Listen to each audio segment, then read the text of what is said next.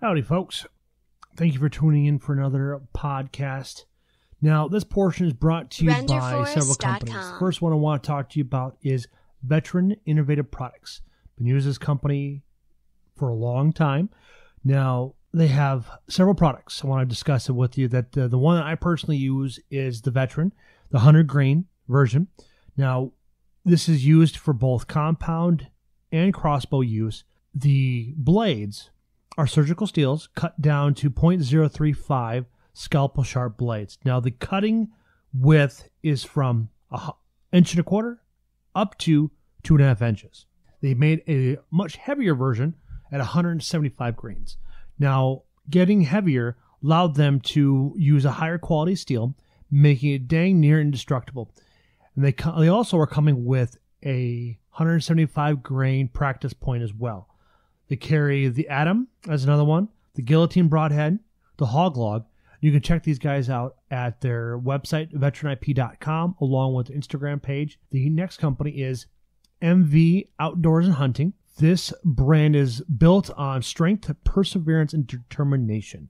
Now, they offer a full line of apparel and accessories. Now, their commitment is to those that are never willing to accept defeat. Now, you can check these guys out on their Instagram at MV Outdoors and Hunting. They also have a website too. Use our exclusive code WISEGUYS for 10% off. They have a great selection of outerwear and layering. So check out their website and use WISEGUYS for 10% off your entire order. Next one is the company that we go through for our decals. Their name of the company is Cajun Unicorns Designs. Now, they customize anything and everything. You can check out them out on Facebook and Instagram and check out what they have an option and what they've been able to accomplish. And they also add a taste of the Southern life to your product. Now, the last product I use out in the field is Cook's Fatal Attracted. You can learn more about the product and the company off of Where to Hunt, episode 54. It's getting inside the buck's head. This is where Rich Cook, the owner, sits down with Eric, and he teaches him how to and when to use certain scents, and also to when to use them as a combination during the hunting season and in the off season. Now, the products that I used is the Dominant Buck, and I also used their certified peak doe and estrogen. Now, I get the 4-inch bottles. Now, they're shipped in the U.S. for free, anywhere. So it's great. Well, lower 48, I should say, in the continental USA. Now, you can check out the results on Instagram. Their proof is in the pudding. Now, you can go to their website at cooksdeerscent.com for their full array of products. Now, the person I'm sitting down with this podcast is Anthony Schmitt. He owns Schmidty bowstrings, and they makes a very high-quality string. I personally use them myself. I have nothing but high remarks about their high-quality technology they throw into their bowstrings. And if you are local, you can go to La Crosse Archery in La Crosse, Wisconsin, to have your new strings placed on your new bow. And you can also check them out at Smitty'sBowstrings.com and also at lacrossearchery.com as well. Thank you. And without further ado, here is the podcast.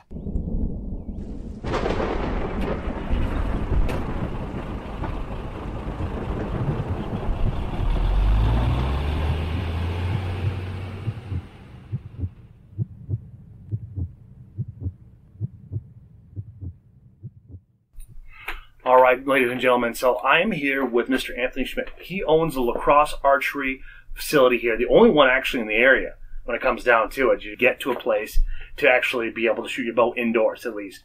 Now, being here in Wisconsin, we have a lot of open public land to go hunting on and shooting our bows, so there's always an opportunity. Now, Anthony here, one of his biggest accomplishments is his bowstring. So why don't you break down a little bit of your DNA and how this all came about? Yeah, absolutely. So La Crosse Archery, we've been here for 10 years. We just celebrated our 10-year anniversary back in June and July. So it's funny to look back on the string company and how things have evolved, and certainly what's got us here. But, first if we backstep a little bit to 10 years ago, the Matthews DXT was the bow. Okay. The Hoyt Alpha Max was the bow that came out just after we opened up, and that really shook the ground in the industry. Okay. It seems like right now, the way we live in our world, it seems like every 2 to 3 years, some pretty crazy things happen within compound bows. It is. And within crossbows, and there's so many other things changing. But 10 years ago, things happened every 4 or 5, a little bit slower. There are less people involved in bow hunting and less people involved in target archery, and things just grew and developed. So what do you think really accelerated the change from about every 5 years down to that 3-year mark? So it's funny you ask that too, but really when you think about it, we all have a limited amount of free time. A lot of us go to work for 40 or 50 hours a week, and then we come home and we spend time doing the things that we want to do. And there's always too many options. We can go hit a bucket of balls, we can go golfing, we can go shoot archery. We can do so many different things, but when it comes down to archery, it's more of a lifestyle. When you talk about Bucks of America and Bucks of Wisconsin, this is what we do not only 3 months out of the year, but it's what we do for our entire 12 months. That's very true. It is our lifestyle, because all I do is eat, breathe, and sleep, hunting, the outdoors, politics, what's going on right now. And it's like, I've been sitting down with you. I'm pretty curious because you have a lot more experience, because I've only been bow hunting since 2015, and just what's been going on right now from my short career is just amazing. The new Tri-X shoots like a dream. The Power Max, the RX-1s. It's night and day different from when I first started with my Hoyt Factor 34. Yeah, without a doubt. When you ask the question, what has changed? I think Matthews was the big developer when it came to establishing culture within the sport. Okay. They were the first company that came out with the switchback. You remember that in 2005, and then the DXT. It dates me. It's a few years ago, but they really created culture around not only a weapon, because before archery and bow hunting, it was a one-sided sport, and a few of us shot target archery. But really, when it came down to it, there's much more bleed over between a recreational archer and a bow hunter now. Okay. And we're seeing more people get involved for different activities and different reasons. Men that come in with their wives and with their 2 or 3 kids, and they all shoot archery together. When I grew up working here as a part-time team member, it was a completely different atmosphere. We had the 54-year-old dude that came in to get away from his family. He just wanted to go shoot in the range and then go up for a few beers after. Okay. Now it's a completely different experience and environment. It's a different relationship with our customers, too. Yeah. Now we have families coming in, and we have women coming in that are single just to shoot archery, because they enjoy the sport. Yeah. That's good that you have that type of environment to bring in females to do this, because you can almost create your own ladies' night. Next thing you know, it's like guys and gals are meeting, and it's all of a sudden, hey, we're getting married. Right. It's fun too. We actually have our own women's league in Hunters League. So throughout the winter, when we start up in January, we have a 10-week league that runs all the way through with Reinhardt Animal Targets. Okay. We just make it a big hunting scene, and every week it's a little bit different. You'll see it this winter, too. Yes. I'm looking forward to it, because I finally got a job where I can have nights off. Have some flexibility. Crazy concept, right? Yeah, no kidding. More time for the podcast. Yeah, more time for everything. But really, it's fun because we have different groups of people that are all enjoying it for different reasons, but we're all here for the same reason, too. So it's romantic, when you think about it that way. Archery has changed so much. But to circle back on that too, even when we started the string company years and years ago, that was back in 2017 or 2018. Okay. Or 2006, 2007. We got into this to change the product development. Okay. Bows were so much different, less efficient, not quite as quiet, and the strings and cables certainly were not at the style and peak that they are now too. Oh, gotcha. So things have changed with strings and cables to make things that much better. Our peep sights don't twist anymore. We don't have strings and cables that stretch. That way we don't have houndage, and we don't have the conversation with somebody that we're shooting 4 inches low all of a sudden. And why is that? Okay. Yeah. So that was a common thing then. A string would eventually wear out after how long? Years ago, you could probably get 500 to 1,000 shots out of it. You'd always have that standard guy that would have his bowstring for 14 years. It's the same guy that's had tires on his truck for 15. Somehow, I gotcha. And they're still rolling. The big reason why we got into this is because we were very specific target archers at that point. We just didn't want to have peep sight issues. If we threw our bow case in the back of our vehicles, we drove to South Dakota, or we drove to Oregon and went on a shooting a tournament, we wanted to make sure that we just didn't have a challenge with our peep sight. We wanted to make sure our cables didn't rotate. We wanted to make sure we just didn't have issues. So we came at this from the custom line of things. All right. It's no different than really setting up a custom bicycle or even a custom set of golf clubs. Really, when it comes down to it, we want to make sure it's perfect to the end user. In the same point, it's not perfect to everybody, but it's perfect to your setup. So everything that we do as a string company at Schmidty Specialty Strings is custom to order. So as soon as we get an email from a retailer or for a consumer, we jump on it, build it custom to their setup, custom colors, and it goes out the door for them. All right. Yeah. So now, when you've been working with this string, I don't want to get into your techniques and how you created this unique string, but how long? So you said you started this back in 2007.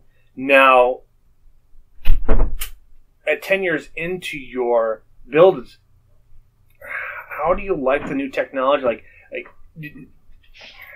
Now, do you strictly carry here in La Crosse, or do you branch out to other shops? So we branch out to other shops. So Schmidty Specialty String is a manufacturer that's located inside of La Crosse Archery. Okay. But we're two completely separate businesses. Okay. So the idea is that we are a manufacturer that ships out to other retailers similar to La Crosse Archery. Mm-hmm. So we'll ship out to different private retailers that are all over our state, all over the Midwest, all the way from New York and Hawaii. We've shipped product to 18 different countries, retailers in those countries. Wow. It's amazing how diverse and how much requirement there is for a high-end product, too. But at the same time, we're not a high production manufacturer. So we're not building 4,000 Matthews switchback sets a year, because that's not what we do well, and we understand that. Mm-hmm. But we service that individual dealer and customer per order exceptionally well. And that's what we take our pride in. Makes sense. It's more dedicated. So this way, when somebody's getting that high quality, it's not mass produced. It's for that one person. Now, I don't mean to name drop, but who else uses do you have any famous archers that use your product? We do. Oh boy. Over the years, we've had a lot of different people. A few that it'd probably be best not named. We have a lot of professional archers that are under contract with the bow manufacturer, and it allows them to only shoot the manufacturer's strings. So it's probably safe that we just fair enough. I get behind that. Yep. I understand it completely. Yep. So because you don't want them, because it's like they may have their bow that they use professionally, but they also have their personal bow too. Yeah, it just puts everybody in a bad spot. Yeah, I get it. I get it completely on that. So now, last year I was watching you. I was trolling you. And I was looked at, you went out to Redding, California. Tell me about that event, because when I saw it, there's like over 3,000 people there, and it's a multiple day event. Give me the atmosphere. Give me a breakdown. Like when you walk in, when you park your vehicle, you're walking up. Give me a picture. Well, so here's the deal, Jeff. So since 1994, 1995, we've been traveling all over the country shooting state and sectional and national tournaments, and it's been a blast. We've experienced so much, so many different people. Mm-hmm. The Redding archery shoot was the first time that I've ever been there, and it was the time of my life. Okay. If there's ever an archery tournament that you have to put on a bucket list, this would be the one and only tournament. Okay. And I've experienced a lot of different shoots with a lot of awesome people. But really, when it came down to Redding, flying out to Eugene, Oregon, we took a few tours of the Bowtech archery plant, rented a car, and we drove south, and we hit on Redding, California. And down there, it's a giant volunteer-based archery club. Okay. I'm not sure how many members they have, but it's hundreds and hundreds. Wow. And they have just a ton of targets set up through their course, through rolling hills, very similar to what we have here. Mm-hmm. The walking is more difficult, and the archery is more difficult too, but there's targets labeled all the way out to 100 yards. It's all 3D animal targets that have an orange dot. So the neat part is now, if you're a hunter, you're very familiar with the outline of an animal and probably a little bit more comfortable shooting that. True. But personally, as a target archer, I'm much more comfortable shooting at a dot. Okay. Something a little bit more specific. Mm-hmm. So it's the best of both worlds, and it's known distance.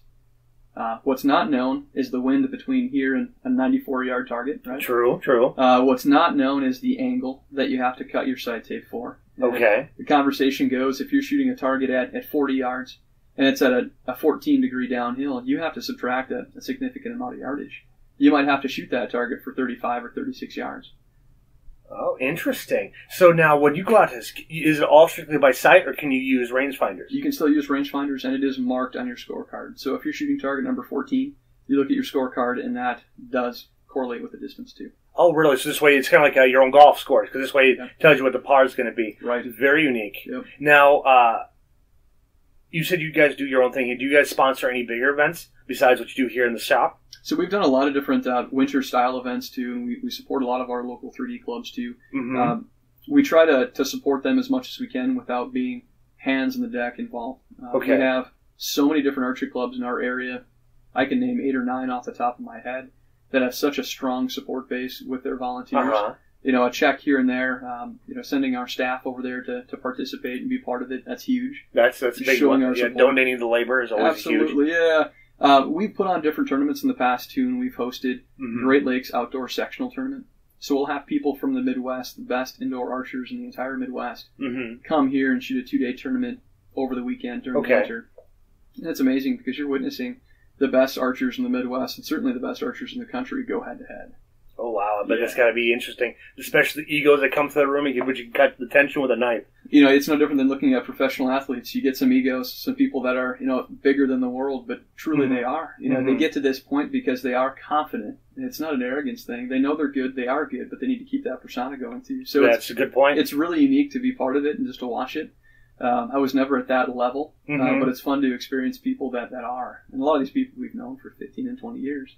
Very cool. Yeah. So now you carry both Matthews and Hoyts. As you mentioned earlier that the technology has jumped a lot, but I want to touch base on the kids because kids is where our future is going to be in the sport and how we're going to pass down our public lands and our heritages too. So since you started back in '91, how big is the population of kids in this area?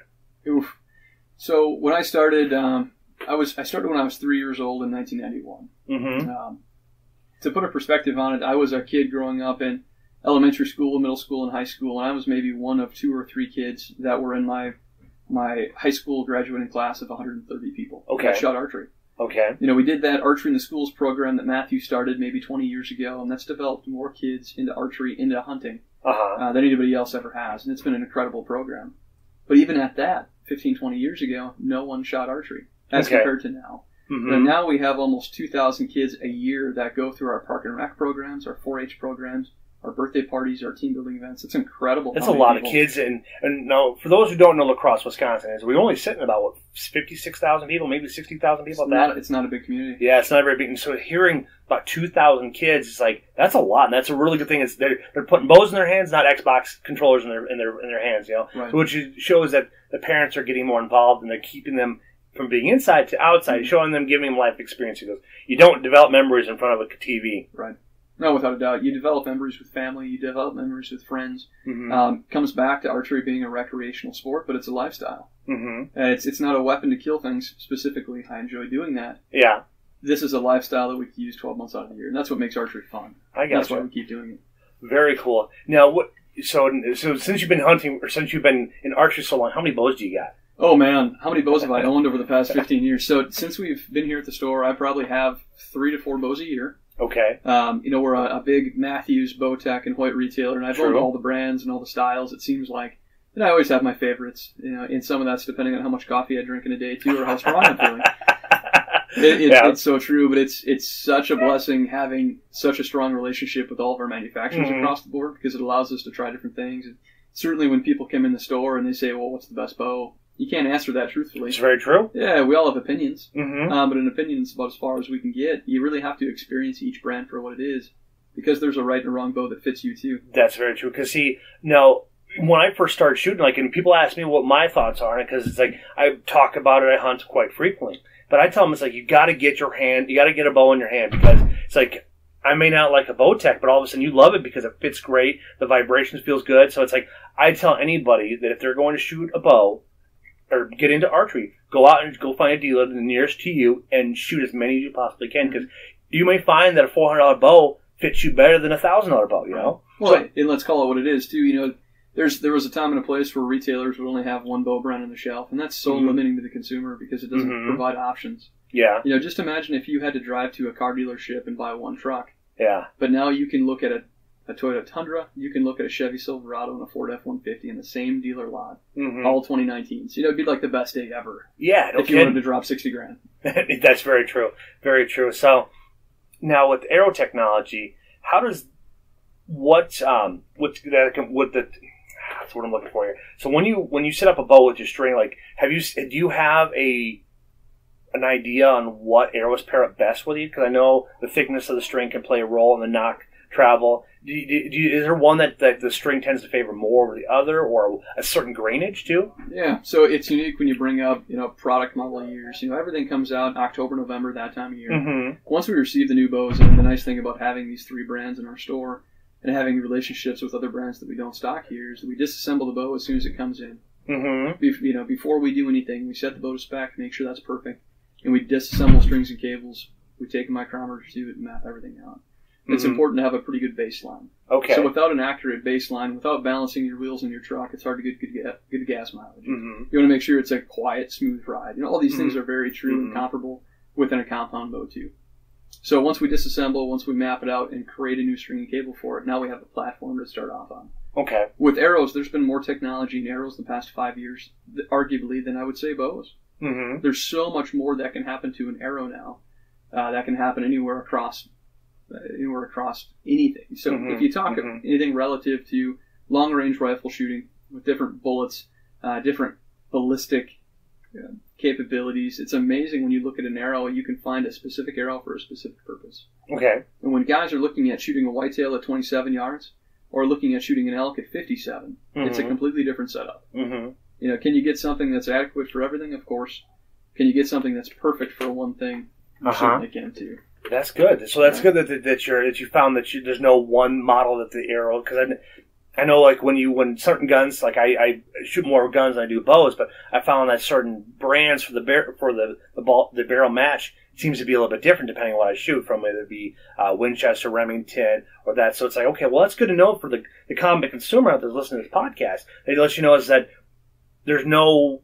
You could work, everything's very fluid. You don't have to worry about picking one over the other, which is great to understand that too. What I'd like to know more about is the So now do you have kids yet or not? I don't. Okay, so what would you do how would you introduce a young child into archery?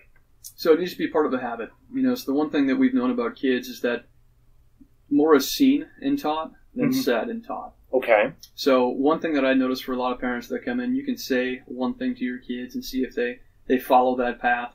But if you're doing that thing, that they'll pay attention a lot quicker. It's relative within any habit that we do as adults. If losing weight is a habit, we're eating a bag of Cheetos, they're probably not going to take it super seriously. True. And I love my Cheetos, Jeff. But the reality of it is if we make archery a habit and that's a passion that the parents, the mom or the dad share, the kids will share that too. So if we want to get more kids into it, we need more parents, we need more people that are engaged in archery, not specifically hunting. Hunting is the next step. Yes, true. But we need archers first. Once we establish an archer, then we have more of a hobby. So who got you into archery then when you were through? Was it your mom or was it your dad? Both. Both? Yeah, okay. So, in the early 90s, everyone in our family shot archery.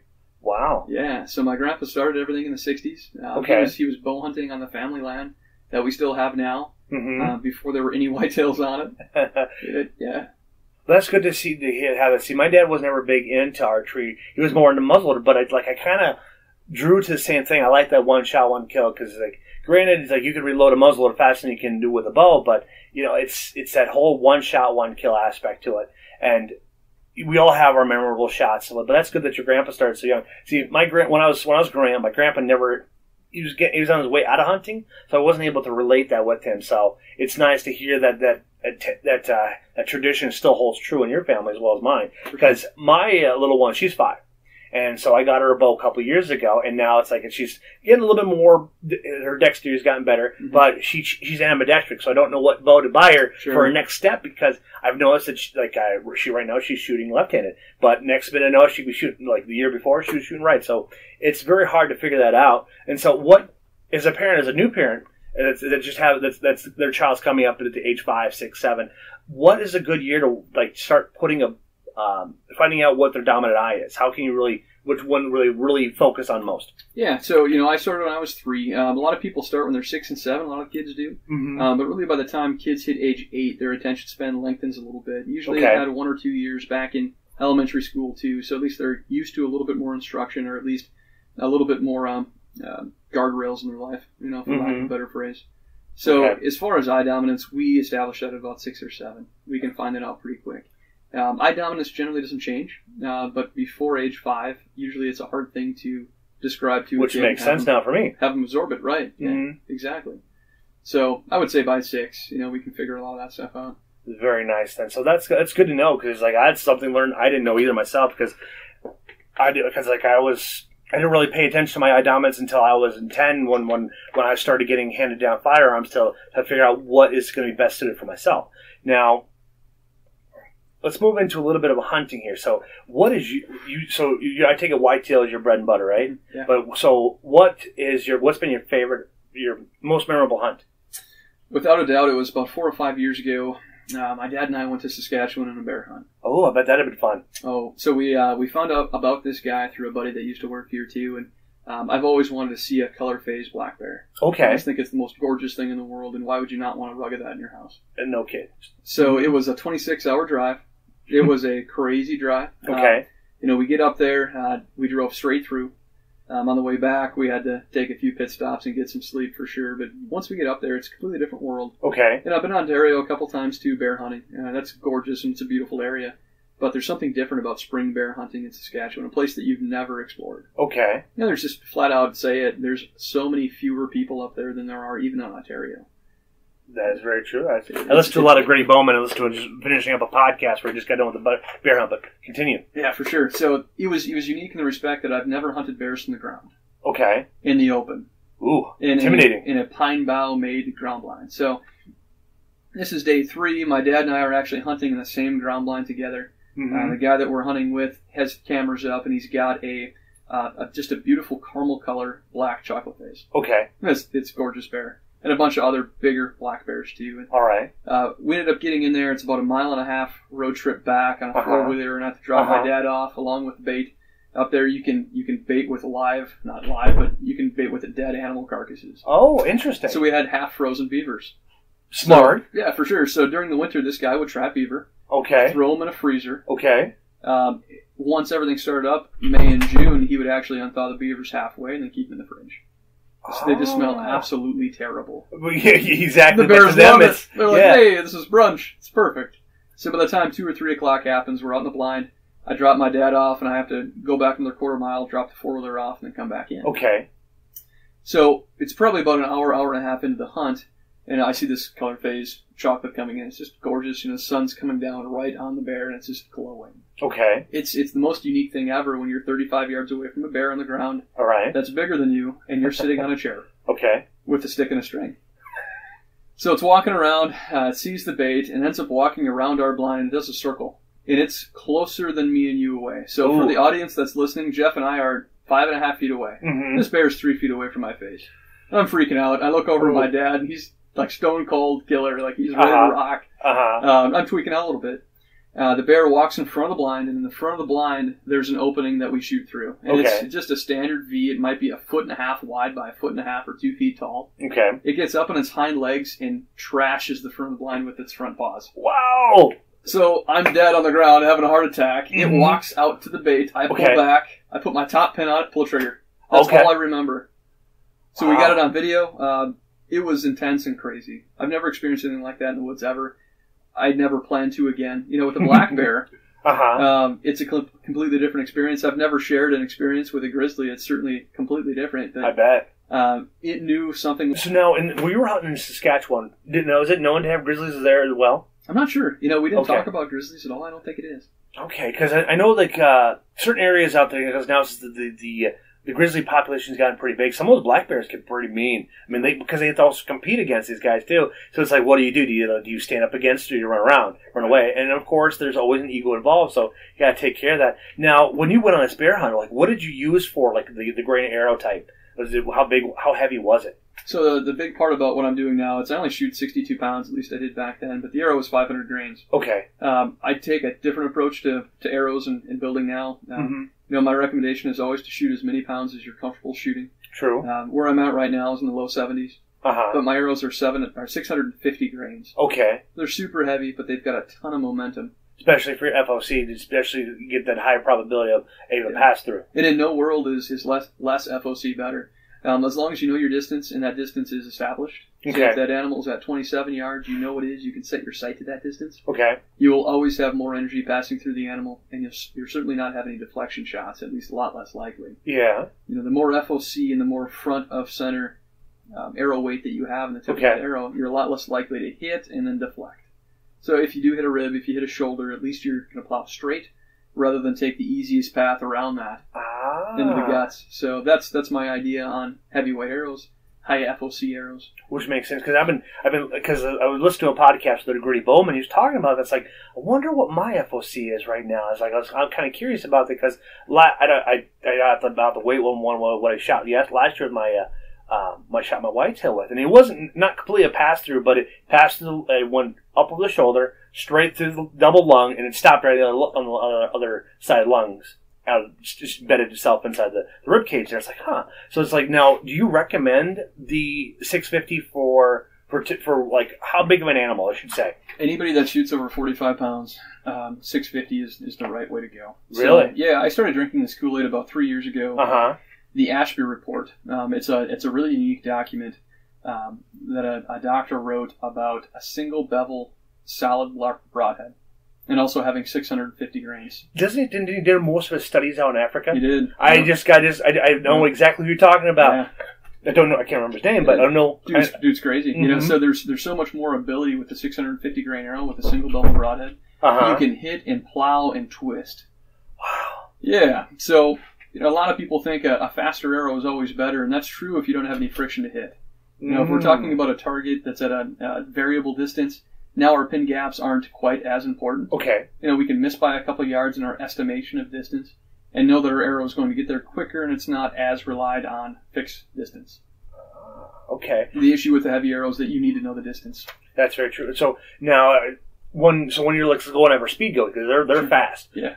So what would be a recommended distance to put one through it? Oh, so at a 650 yeah, FOC? So I was in South Dakota last week, or 2 weeks ago now. Okay. I shot my goat at 81 yards. Wow! And that's 72 pounds with a 650 grain arrow. No kidding. So it's like, it really doesn't really pay. So it's you knowing your equipment is what you're getting at. Right. That's pretty cool. So we're coming up on a half hour. I know you only had a little bit. So why don't you explain to the audience how they can get in touch with Schmidty bowstrings? Yeah. So we're located here at La Crosse Archery. That's always the easiest way to get a hold of me. Otherwise, through our website, SSStrings.com. It's a lot of S's. But we've got a really cool color selector chart on there, too, that showcases all of our colors. You can click on 2 colors and it twists those 2 colors up, so you can actually visualize what you're getting before you push play on the board. Smart. I like that. Sure. Good marketing tool. You got to paint a picture. Otherwise, it's so hard to understand the 2,000 color choices difference. You know, there's too many different choices.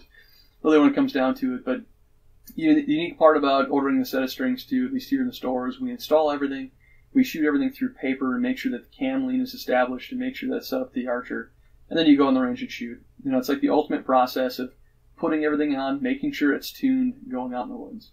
And of course, you have recommended dealers that are, because you said you distribute throughout the United States, so you have a list of dealers on there as well? Absolutely. Okay, yep. Now, for the rest of the audience, all this information will be put up on the RSS feed, and along with that, and so this way you can be able to look all this information up, because it's like, I right now shoot winner's choice, but all my friends say, you got to go with this string because it's reliable, it's very consistent, and it doesn't let you down. He doesn't let you down. I'll pass the Kool-Aid over. We'll make that happen. Wonderful. So thank you, Anthony, for coming on. We'll talk to you guys later. Awesome. Thanks, Jeff. You're welcome. RenderForest.com